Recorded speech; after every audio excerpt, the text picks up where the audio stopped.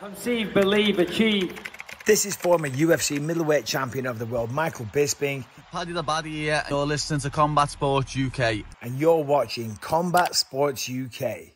Lewis Glover for Combat Sports UK here with the victorious Jack Eglin. A spectacular performance, getting that first round finish. Congratulations. Just talk me through the victory.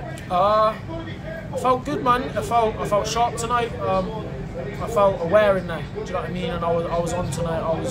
Didn't matter who was in front of me. It was me versus me in there. So yeah, I'm ecstatic, man. It was. I felt like I put on a good clinic. I felt like I was sharp.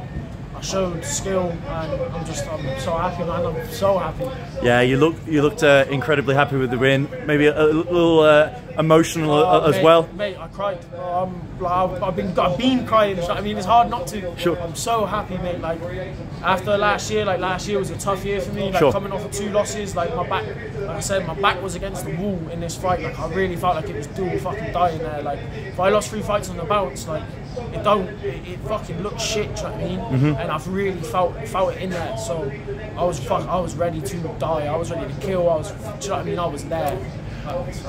Given that you know, as you said, your back was against the wall, did you do anything different mentally to prepare for this, or was it just a case of?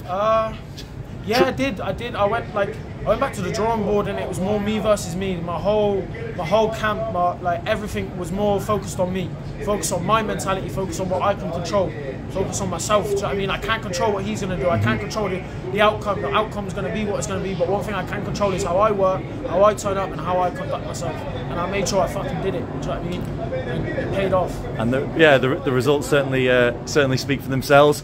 You look good. You didn't really take too much damage. Feeling sharp. Yeah, absolutely. Hair's still looking good as well. Try it. So, can we expect a quick turnaround? When would you like to get back in? Not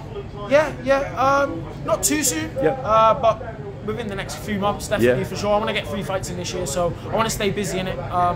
But yeah, 3 fights this year, I'll be happy, definitely. So give me next week back in the gym, a couple more weeks, and then we'll get something cracking for sure, man. Brilliant. One last question: how are you going to celebrate tonight? Couple beers, maybe a doobie, some food, man. That's it. Brilliant, awesome. Well, congratulations once again, Jack. Thanks very much for your time. Thank you.